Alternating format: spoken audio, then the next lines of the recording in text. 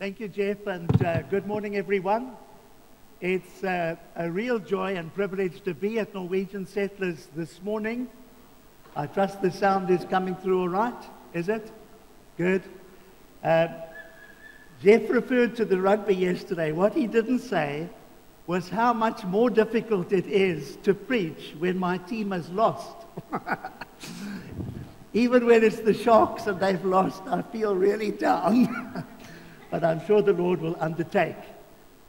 I want to read from two scriptures, firstly from the Old Testament, 2 Kings chapter 4, and this is the passage that has been given to me, 2 Kings chapter 4 and verse 42, and then I'm going to jump over into the New Testament to the feeding of the 5,000. 2 Kings 2 and verse 42. A man came from Baal Shalishah, bringing the man of God, that's Elisha, 20 loaves of barley bread, baked from the first ripe corn, along with some heads of new corn. Give it to the people to eat, Elisha said. How can I set this before 100 men? His servant asked. But Elisha said, give it to the people to eat. For this is what the Lord says, they will eat and have some left over.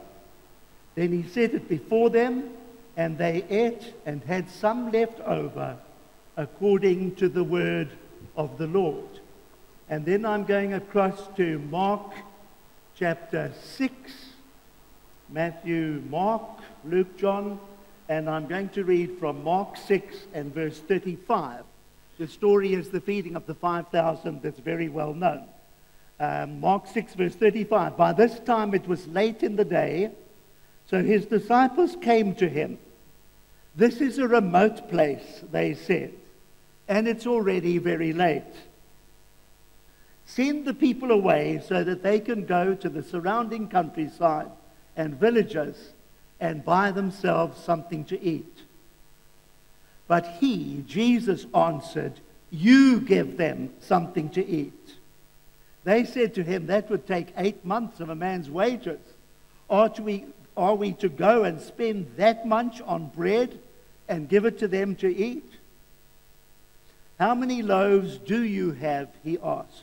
Go and see. When they found out, they said, 5 and 2 fish.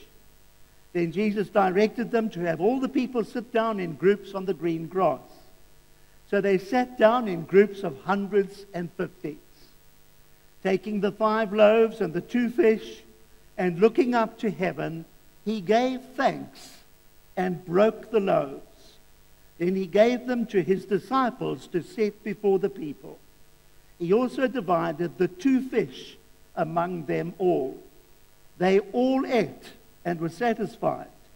And the disciples picked up 12 basketfuls of broken pieces of bread and fish. The number of men who had eaten was 5,000. My wife Anne likes those television programs, and there are a couple of them, where people come with some of their furniture and they have it evaluated. I'm sure some of you have seen it. Sometimes it's a coin, sometimes it's a vase, sometimes a coffee table, a painting, whatever. And something that often looks very old and meaningless on the outside is adjudged to be worth thousands of pounds, sometimes tens of thousands of pounds. And so what was happening all along is that the people were actually sitting on a fortune. And something that looked as if it was valueless actually was shown to be of great value. In a sense, every one of those objects was containing a little miracle. I heard of a church, I can't remember where, in fact I think it applies to more than one church, where there was an oldish man who used to come week by week in rather shabby clothes, and no one really got to know him until the day he died and he was buried, and he left millions of rand to that particular church. And so concealed in this man was indeed a financial miracle. You know, we say quite often, don't judge a book by its cover, because very often inside it, a miracle is lurking. And so I want to speak this morning on the topic, there's a miracle in every loaf. But we need to look for it. We need to look at it. We need to look sometimes beyond the rather old and unimpressive exterior to see the miracle that is contained within it. So often the extraordinary things of God's kingdom and of God's power are concealed underneath rather impressive or unimpressive exteriors. Now, the passage I was assigned was 2 Kings chapter 4, the feeding of the 100. And the moment I read it, I was struck by the fact that I've never seen it before, that there's a rather remarkable parallel with the feeding of the 5,000. And that's why I've read both of these passages, because we see the same truths within it. Now, I think that 2 Kings chapter 4 is a rather straightforward story. A man comes to the great prophet Elisha with a gift. And the gift is 20 loaves of freshly baked barley bread, and with it some fresh corn. Now, just as Elijah before him had had disciples called the school of the prophets under him, so Elisha, his successor, also was the founder, was the head of the school of prophets. And so when they received this gift, he had about 100 prophets in the school. It must have been a welcome gift. It certainly would have fed a few, but not 100 people. And so Elisha says to his servant, give it to the prophets to eat. And I think the servant responds in a way that we all would have done. But this is not enough. I can't feed 100 people with this. Won't it be embarrassing if we feed just a few and most of the people have nothing? And so there's not enough, the servant says to Elisha. Elisha says, this is what the Lord says. They will eat and some will be left over. And so he told the servant to distribute the loaves, which he did, as the people were broken up into groups.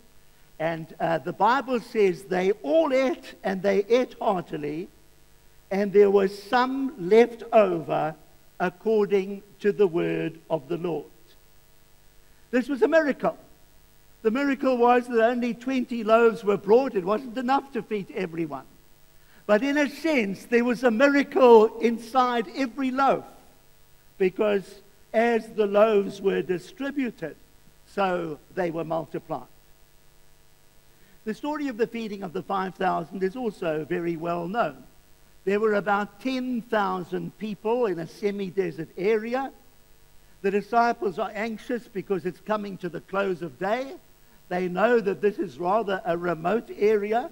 And so they say, there are no shops, there's nowhere to get food. The responsibility will be ours. Send them away so that they can go and buy their own food. Jesus says to them, you give them something to eat. You give them something to eat. They respond in exactly the same way as Elisha's servant did. How can we do that? How can we feed so many people? And then Jesus asks his disciples, how many loaves do you have? And they go and look, and they bring back 5 loaves and 2 small, tiny fishes, a little boy's lunch. And they say, this is what we have. Jesus, the scripture says, looked up to heaven, gave thanks to God, took the loaves and the fish, and he broke them, and he broke them, and he broke them. And the food was distributed to the people who had been divided up into groups. And so the scripture says there too, they all ate, and they were satisfied. And when the disciples collected up the remainder, the remnants afterwards, they filled 12 basketfuls. Now there's an obvious parallel And I should imagine that most of the people in the feeding of the 5,000 didn't even know a miracle had taken place. But some of the disciples must surely have. And I wonder whether some of them thought back to Elisha and how Elisha had distributed the 20 loaves. And some of them must have asked themselves, who is this? Who is this man? Is this now the reincarnation of the prophet Elisha? I want to take 3 very straightforward lessons and apply them to us this morning. The first is this, and you should be able to follow it nicely. Firstly, God provides our daily bread. God provides our daily bread. In verse 42 of 2 Kings 4, God provided for Elijah and for every one of the 100 prophets. God provides us, my friends, with everything that we have. Everything that you have at home, everything you bring with you, everything you have accumulated down through the years is actually God providing for us our daily bread. Can you remember what Jesus taught his disciples to pray? Not really the Lord's Prayer, but the disciples' prayer. Give us this day our daily bread. We're praying, Lord, give us today's bread today. That's what it means. Give us today's bread. And God does so. And so when you eat your cornflakes in the morning, or in my case, all bran flakes, you don't just say, oh, well, this is a very nutritious meal, and this is, you know, what my salary has paid for, etc. Look at it and say, God has answered my prayer. I prayed, give today's bread to me today. This is your provision for me. That's why we should say grace. That's why we should ask the blessing, whatever you call it. Because it's not just ours. It's not just food. It's God answering the prayer that his Son taught us to pray. My favorite song of the last 15 years or so is What a Faithful God Have I. And then in the older version, the old traditional hymn, great is thy faithfulness. And you'll know, I'm sure, some of you, how the chorus goes. All I have needed, your hand has provided. Let me tell you a story. It's a story about a man whose name is Stan Daniels. He died a year or two ago. He's quite a bit older than I am. He was the pastor of Heiderveld Church. When I was the principal of the Baptist College in Cape Town, he came into one chapel service and he said, I want to give a testimony about what happened yesterday. He said, when I came to the college, he said, I knew we didn't have any food at home. And he said, I still had to go to the seminary, and so that is what he did. When he was there, his wife phoned him and said, do you know we've got no food for ourselves and for our children? He said, well, there's nothing I can do. We just pray. We will pray again that God would provide what we need. When Stan Daniels left the seminary, not the cemetery. He's in the cemetery now, but he wasn't then. He was driving along the road towards Mitchell's Plain, and he turned into a road called Holt Road, if I remember correctly. He was traveling behind a bokkie which took the corner rather too quickly. And as the bokkie went round the corner, so the back doors came open, and a whole lot of things fell into the road. And Stan Daniels stopped his vehicle because they were in danger of running over them. And there were about 10 loaves of bread. And he picked up those loaves of bread and he said, thank you, God, for answering the prayer that we prayed. It's Stan Daniels. About 5 years ago, Stan Daniels, whom I hadn't spoken to for about 15 years, our paths had just gone in different directions. He phoned me and he said, Pastor Peter, the Lord told me to pray for you. In the night, he told me to pray for you. And I said, how did you know? He said, no, I didn't know anything. I was going through a particularly difficult time in the ministry. And here was Stan Daniels being God's provision to me of the encouragement that I needed at that time. Now he's gone to be with the Lord, and he is in the cemetery.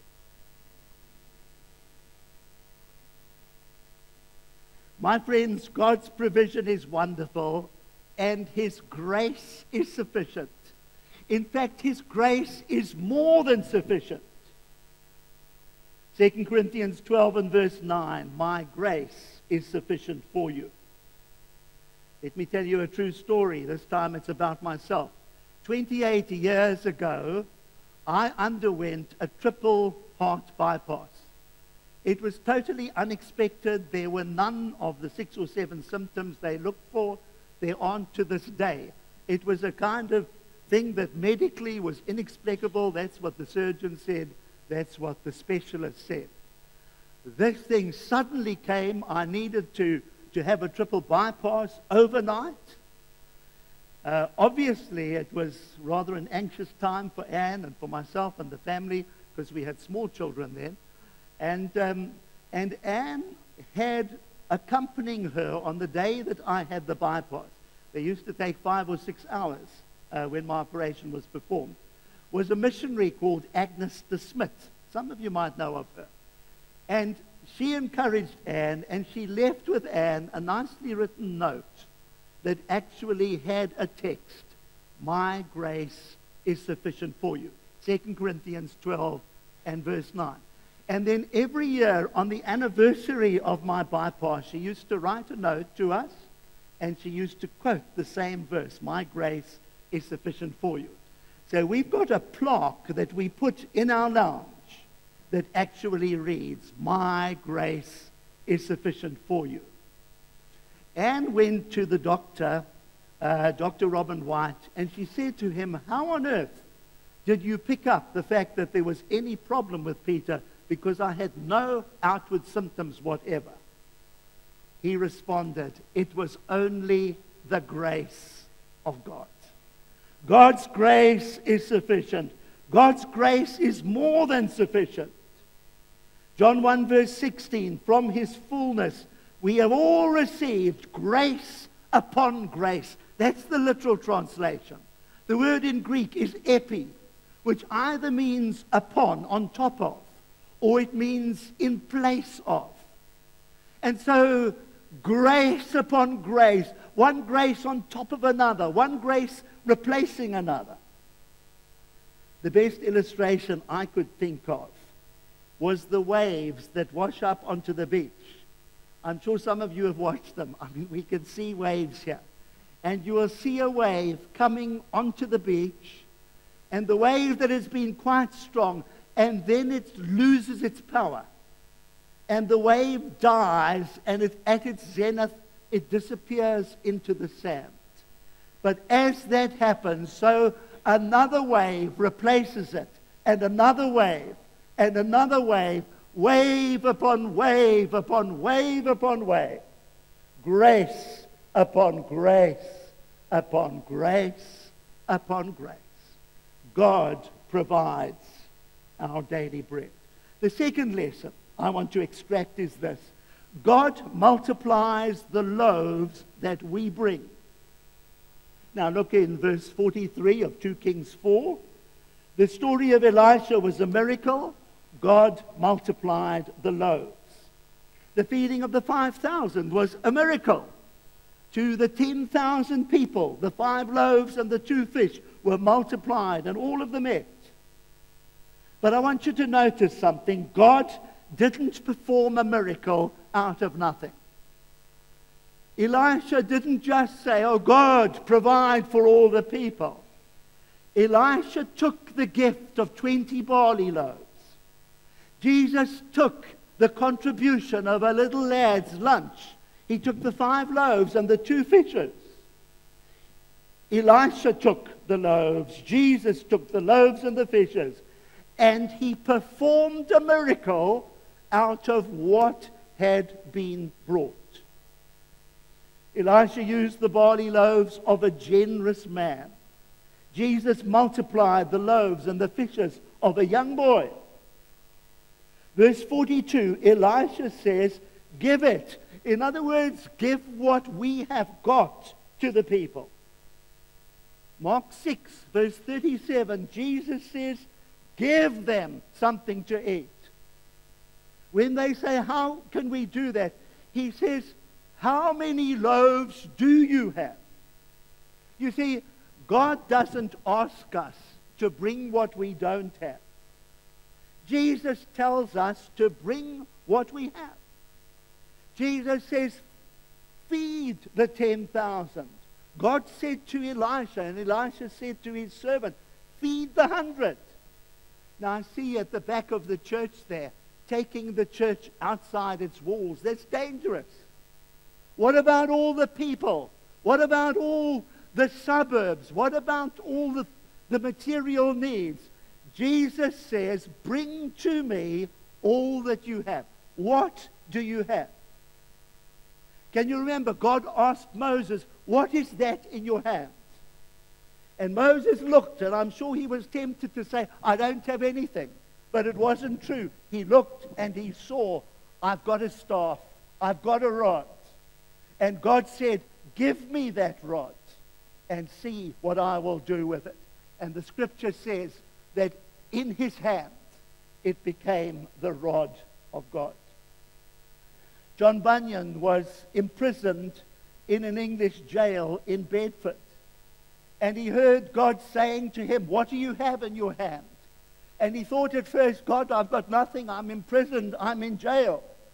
But he did have something. He had a pen, and he had a quill, and he had ink, and he had a good knowledge of the King's English, and he had a wonderful experience of God.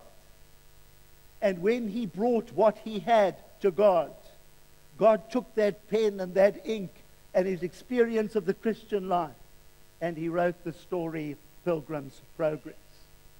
And so I want to point out to you, it is our loaves that God uses. The loaves of a generous benefactor. How can we impact the community? How can we go out and reach the world for Jesus? God says to us, bring what you have to me. Now, I don't know what you have. Perhaps you have a good bank balance. Perhaps you've got a good job. Perhaps you've got musical ability. Perhaps you can play the instrument. Everyone likes to play the drums, don't they? I don't know why. Drums are so popular among young people. Everyone likes to bang the drums. What do you have in your hands? You say, Lord, I've got a good speaking voice. Bring it to the Lord. I've got a friendly personality. I've got a generous heart. Bring what you have to God, even if it seems to be little, and God will multiply it. It's our loaves, but it's his word. I wonder whether you notice verse 43. Elisha says, this is what the Lord says. In verse 44, according to the word of the Lord. What has the Lord said to you as a church? What has he said to you personally? What do you know God has said to you? It's the word of the Lord that must dictate what we do and what our priorities are. It's his word.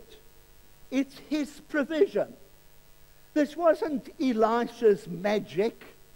Elisha didn't say hula, hula, hula, hula and perform a miracle. It wasn't Elisha's miracle. It was God's miracle. It was God's provision. Jesus fed the 5,000. And he showed that God's kingdom was coming in him, in his ministry, in his life. Let me tell you something from my own experience too. When I was a youngster, I grew up in Durban, the Morningside side of Durban. There was a pastor called William Dumas who lived in and ministered in Umgeni Road. He was a very unimpressive minister. He spoke English haltingly. But God gave to him the greatest gift of healing that I have ever known. Towards the end of his life, people would fly across the continent from America to ask him to pray for them. He prayed for my brother who had polio in the 1950s, in the polio epidemic at that time. And so I knew Pastor Duma. Pastor Duma was in our house on a number of occasions. And we were intrigued because I remember on one occasion I was in central Durban and I heard a woman come, I saw a woman come to him with a thumb that was swollen terribly. And she asked him to pray. He said, I can't do that. The Lord hasn't shown me yet. But we were intrigued. In his official biography, there were two people for whom he prayed who had been pronounced dead medically, who were raised to life. And so we used to ask Pastor Duma, tell us about this. This is wonderful. He would never ever speak. He would, and the name of his biography is Take Your Glory, Lord.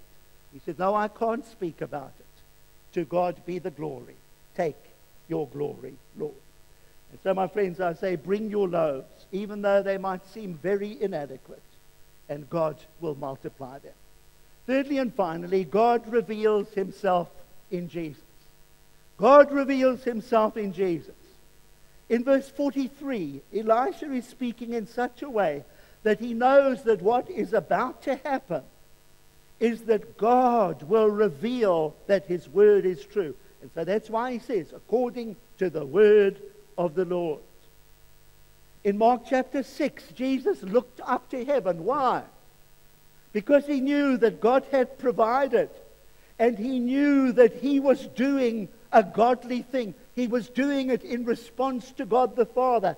And he knew that as he did this, people would look at him and say, what has God done in this man? Jesus was showing what God was like and what God could do.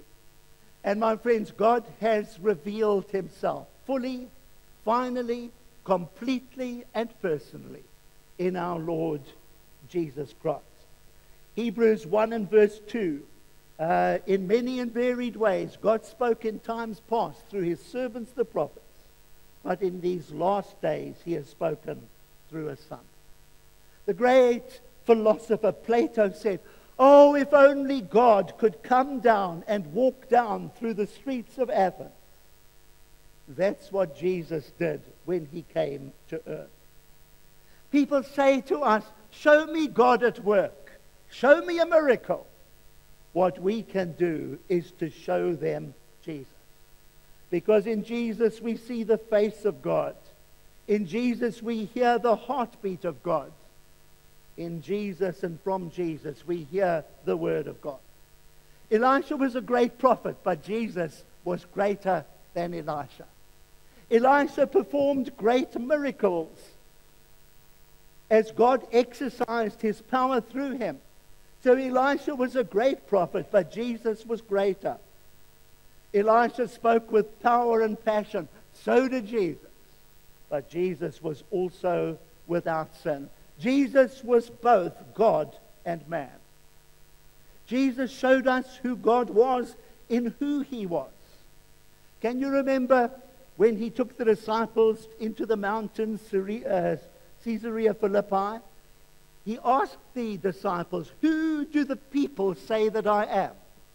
And you remember how they answered? They said, well, some say you're John the Baptist, some say you're Elijah, some say that you're John the Baptist, one of the Jeremiah or one of the prophets. But who do you say that I am?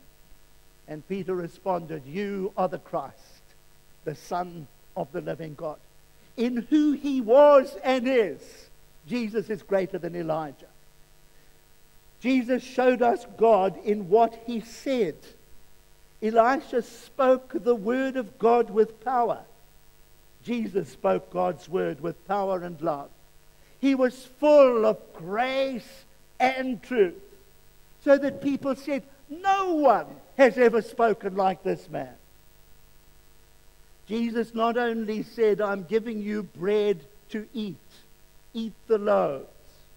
Jesus said, I am the bread of life. You need to eat me spiritually. You need to allow me to become part of you. And then my life will live in you. Jesus showed us God in what he did.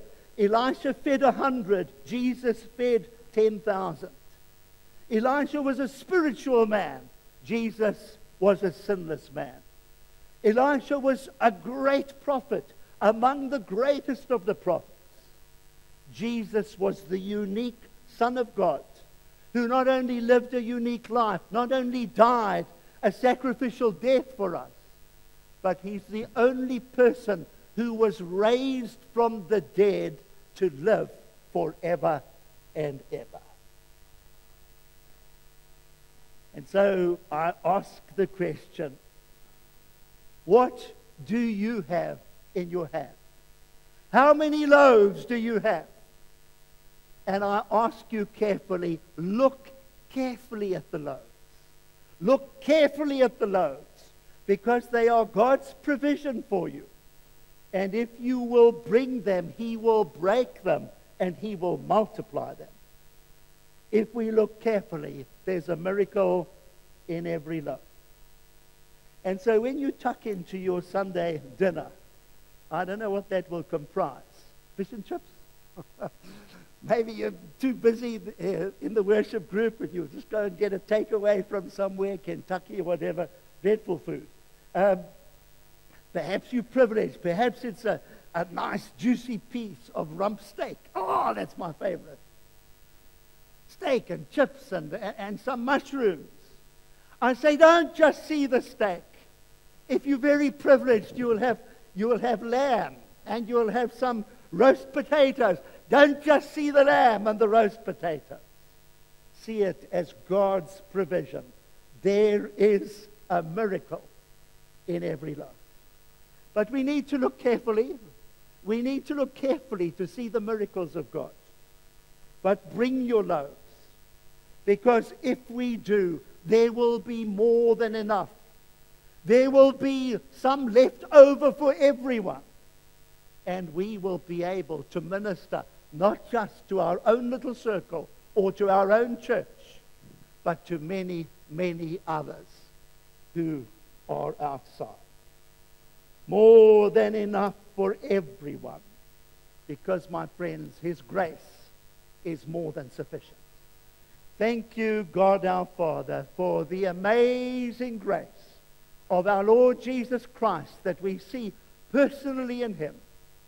Thank you that every day you feed us not only with loaves of bread, but that with everything that is necessary for life and for godliness. Help us, Lord, not to keep all of this to ourselves. Please help us to constantly be asking ourselves and hearing the challenge of Jesus, give them something to eat. May we do so in Jesus' name and in the power of God. Amen.